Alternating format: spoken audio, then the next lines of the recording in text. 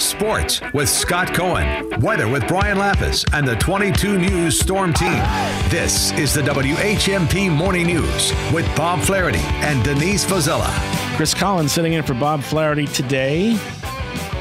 A chance to talk about local government. We've been talking a lot about town meeting season and election season, and there is a competitive race in the town of Deerfield for a 3-year seat on the Select Board. Incumbent Chair Carolyn Shores-Ness is being challenged by my guest at this time. He is Erich Brown. He's a political newcomer to Deerfield, but he's been in town for a while, and this is his first chance to be interviewed live on the radio. Erich, I appreciate you making the time. I know you have a very busy schedule, but I appreciate you coming on. Thank you, Chris. I appreciate it as well. Now, I wanted to give you an opportunity to be on the air because, I mean, I don't know who you are. I know a little bit about the political players in the area, but I've seen a lot of Erich Brown signs around. Who is Erich Brown? Why do you want to be a selectman? Well, and I appreciate that you mentioned that you don't know who I am, because I think there's a lot of people out there saying that no one knows who I am, but obviously quite a few people do. But for those that don't, my wife and I and my family moved here 6 years ago. My background is in heavy civil construction. And when I say heavy civil construction, I mean, projects ranging from $5 million to $350 million in size. Worked my way up from a laborer to a project engineer to a project manager on those said jobs.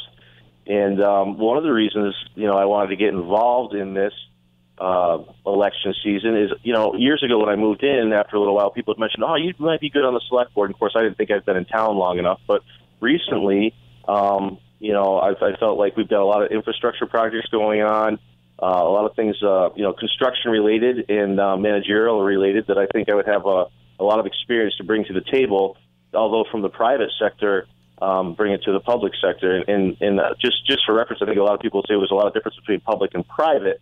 Well, every job I ever worked on was a public job hired out to a private contractor, right? And which is exactly what Deerfield's looking to do with a lot of these projects, the sewer, the streetscapes, the library expansion. So, I have a specific knack for, taking a project cradle to grave and completing it on time and usually under budget. So again, I think that's what tempted me to get involved. I didn't see any other, candidates really were coming to the forefront at the time. So, it's always good to have a selection when there is an election, right? So, one thing my wife tells me, it's nice that Deerfield has a choice between two, good candidates. So, I agree, and I spoke to you the other night, and I was very impressed to hear, number one, that you actually have a motivation for running, because one of the things that you hear, and sight unseen, and when there's a vacuum, it gets filled, is that this isn't so much this guy doesn't want to be selectman, he just wants to beat Carolyn, but you have a lot of respect for your opponent, and you really think you can make the town better. Well, yeah, I think. Obviously, Karen's got a lot of experience, and I'm going to say this about everybody in any committee in Deerfield.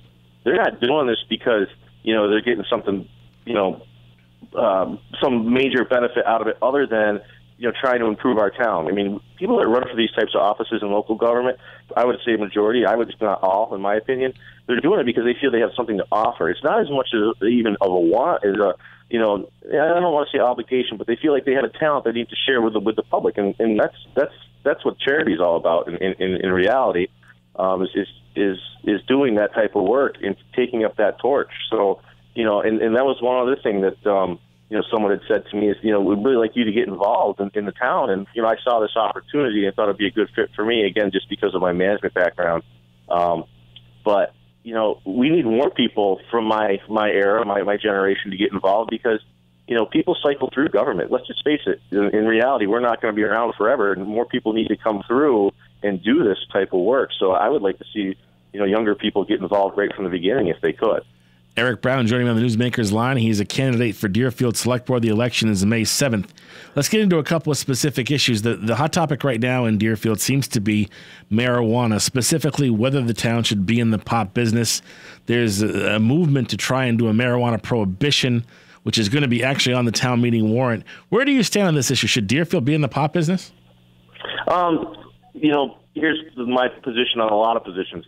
I have my own, thoughts, and I personally don't, I voted no for legalizing pot. I'll tell you right there. But that being said, that doesn't mean that everyone else, voted the same way I voted. They didn't. So sure, we can get into it as long as the town makes that conscious decision. So I appreciate having the right to vote on it. And, I think, in reality, the town should make that decision as a unit, regardless of who we think might come out to the polls, of course. I'd like to put this in perspective. I know there's a lot of contention about being able to vote for the prohibition or not vote for the prohibition. Our town has a tendency, when there's obviously, even like right now with this election, when there's something going on, they come out. And I hate to say it, but if someone doesn't come out, usually it wasn't that, major to them. So I think the people that it's important to are going to come out to vote for that. So long story short, I think the town should decide. And if the town decides to do something different than what I think, majority rules. That's our system.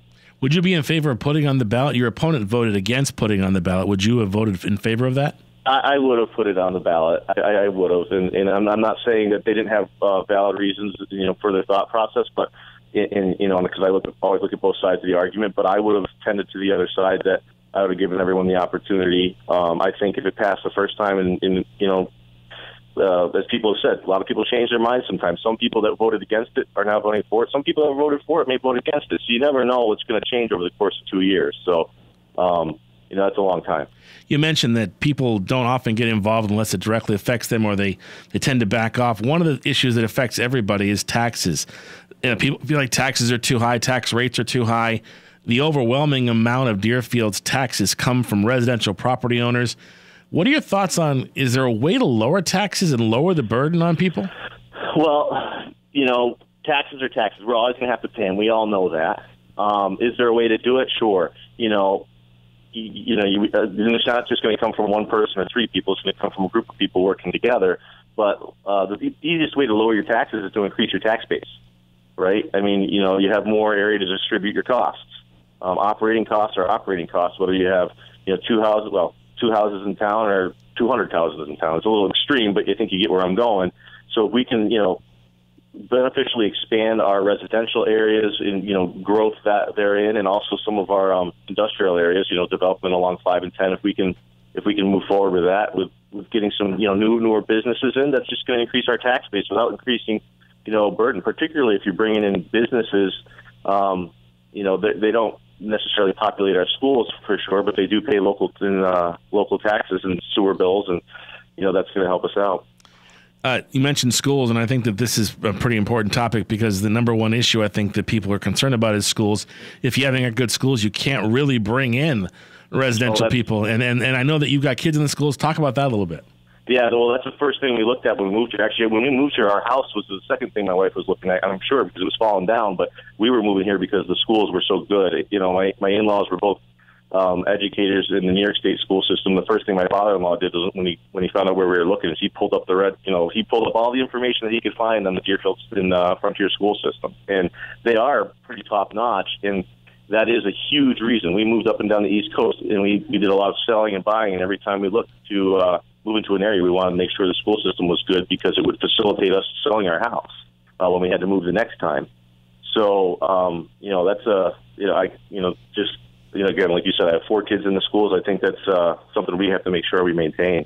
One of the reasons I pushed so hard to have you on, Erich, is because there have been people that have been speculating that this isn't so much an effort to elect Erich Brown as it is an effort to defeat Carolyn Ness. And there are people that have said that, this guy is being pushed by people who aren't big fans of Carolyn to try and get her out. But I was impressed with your response to that when you said that, you plan to be an independent voice. You're not running for anybody. You're running in favor of trying to make the town a better place. Talk about that a little bit. Yeah, so I'm actually, you asked me if I was registered Republican or Democrat, but I'm actually registered independent. And I've always done that. I'm my own person. My background is in engineering. I'm a licensed professional engineer in 3 states, not Massachusetts. I never got my reciprocity here, but I could if I'd wanted to.